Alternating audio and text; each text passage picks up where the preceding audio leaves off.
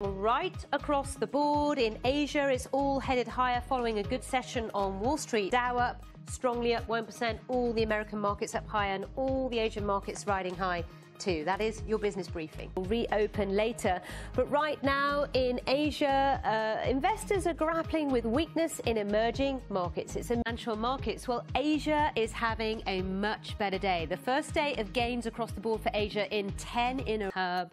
For the latest on that, Mariko, this is why we're seeing markets in Asia on the up today. But for now on financial markets today, the only way is up. Investors are looking on the bright side. And financial markets, Asian shares are rising for a second day. We're seeing a little bit of a fallout for Hong Kong, slightly flat. Investors, they are flat today in Asia, apart from Hong Kong, up nearly 0.5%. This all following declines on Tuesday. Stocks around the financial markets in Asia, well, a very different picture in Japan. The markets are higher thanks to the stronger earnings coming out the night before in the US. The third quarter, the share price soared nearly 40%.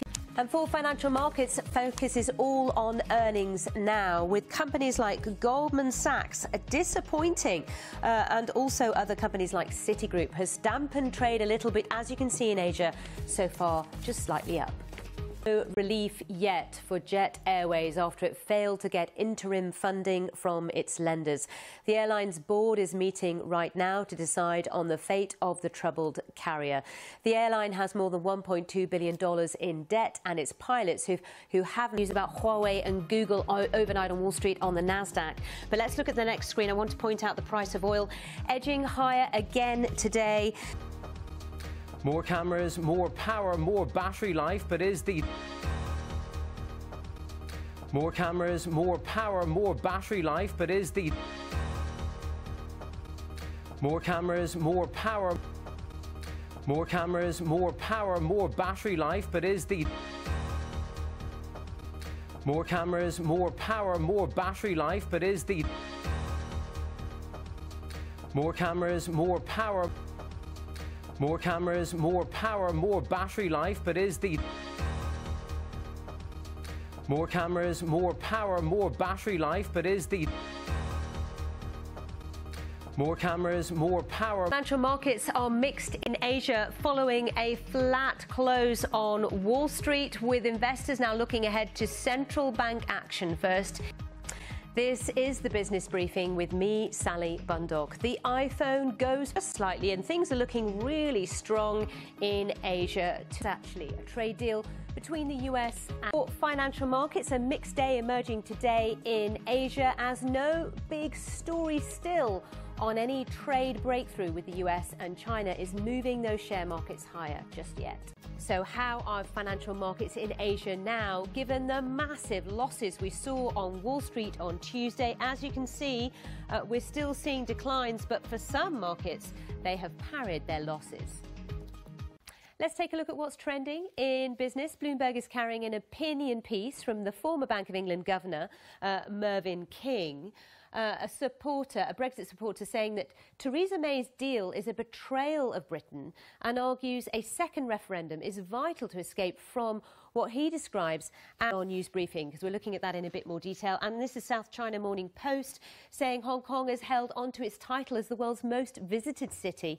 It says, however, the territory's got a heavy reliance on tourists from mainland China, which could suffer if the US-China... The US markets all down heavily, and this is the Asian key markets. But I want to show you the next board. We want to look at oil.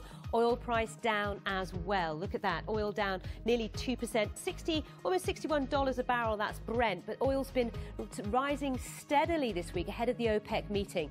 That kicks off tomorrow, so we'll be right across that OPEC meeting for you here as well. Let's swiftly move on because we're sort of running out of time. So this story was really interesting in the Vice about China forcing in its monitoring of people. We're going to not talk about this telepathy story, so I'm going to tweet it to those of you who are really interested in this one. Don't get to because Thanks, Thank Nina. you. It's been great to have you with us on the briefing on a regular basis. I hope you'll come back. We will see you again, I'm sure. For markets, it's a mixed picture emerging in Asia today, although you can see at the moment it looks like strong gains for Japan. Investors are in wait-and-see mode, though, as they keep a close eye on the trade talks between China and the US.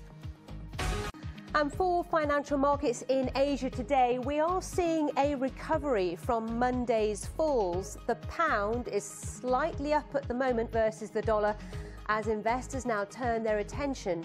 As far as markets are concerned, you can see a mixed picture in Asia. The pound is jumping on news of a possible Brexit deal. Japan has said its economy contracted by 1.2% in the last quarter. It's flat. In Tokyo, oil has slumped to an 8-month low. And on financial markets, it's a mixed picture emerging in Asia after the dramatic swings that marked last week. They seem to have abated for now, but investors... So voters in Latin America's biggest economy have chosen Jair Bolsonaro as their new president. He secured... And for financial markets, what a change. Look at the US. It was a bounce back on Wall Street, but how long?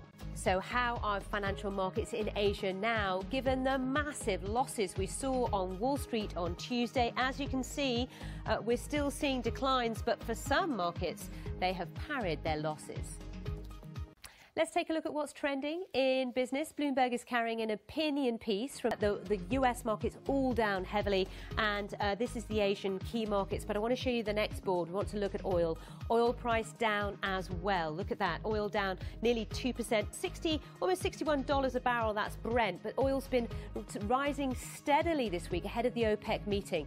That kicks off tomorrow. So we'll be right across that OPEC meeting for you here as well.